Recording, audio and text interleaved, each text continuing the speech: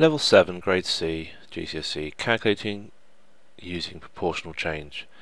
Now I've covered most of the ideas behind this topic in 7.1, so I'm going to basically just go through some examples and then give you some questions to practice on.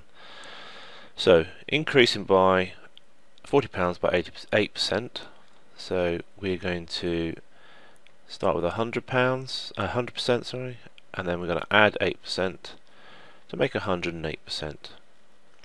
And to work out 108% of something, we are going to you need to times by 1.08. To decrease £40 by 7%, to decrease an amount, you start with 100%, you take away 77%, and you're left with 93%. And to work out 93%, we actually times by 0.93. So the percentage means out of 100, so 93 divided by 100 is 0.93. So that's what we times by. Okay, I'm just going to give you a few seconds to pause the video and have a go at practicing these 4 questions.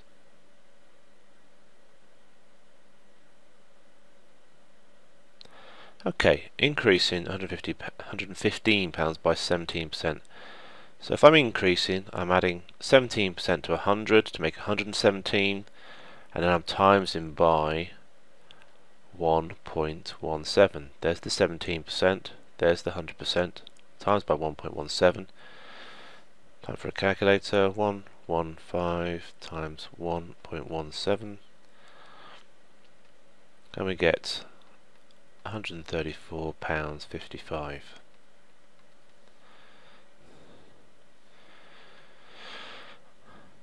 Okay, to decrease by 12.5%, so 100 take away 12.5 is 87.5. If you're not sure, you could use a calculator because this is a calculator based question.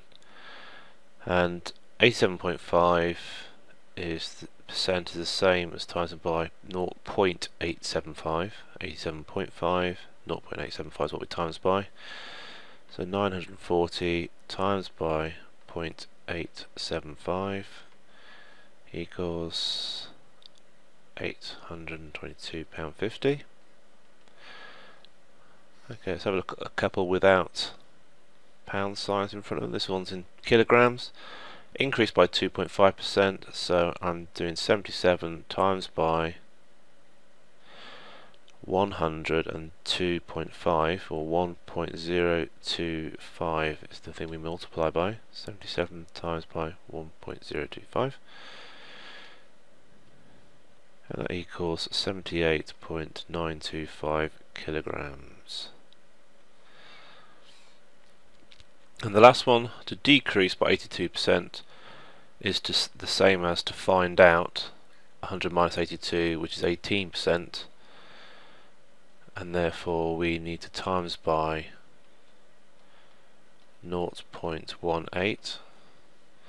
So 10,000 times by 0.18 is going to be 1,800 kilometers. And there we go. That's how you calculate using proportional change with respect to percentages.